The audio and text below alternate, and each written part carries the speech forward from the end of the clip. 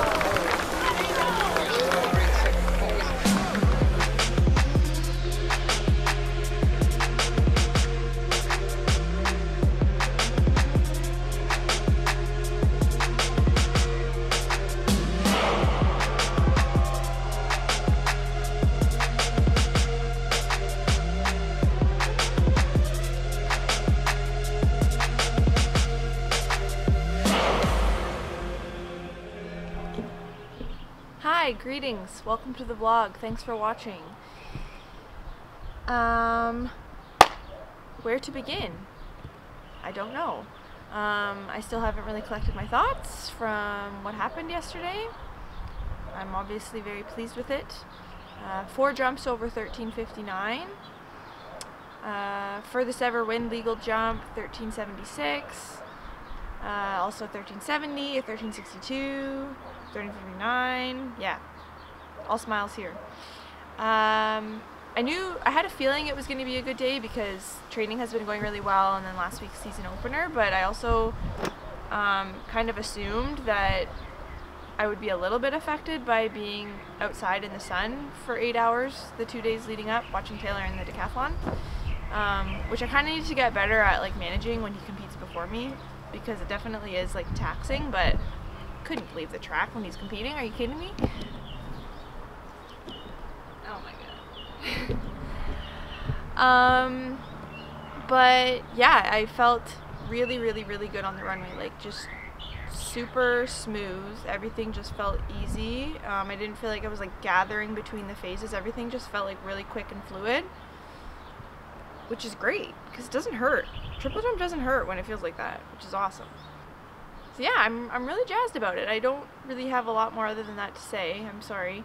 I'm also really sleep deprived right now. I haven't slept since this happened, and it's now been over 24 hours.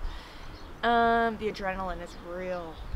That's a pretty good conclusion to our training camp here in California. We are headed home tomorrow. So this is the end of the vlog. It's the end of our training camp vlog series. So with that being said, there's a few people we want to thank. We wanted to once again thank our financial sponsor, Canadian Tire Hyde Park, for allowing this training camp and competition series to even take place to begin with. It wouldn't have been possible without them, and we are very appreciative of having the opportunity to get our season started off as we have. So this has been a major game changer for us, so thank you once again for allowing this to happen, and we can't wait to continue on with the season. Thanks for watching, guys. We will talk to you when we're back in Canada. We hope you enjoyed it, and we'll talk to you soon. Bye!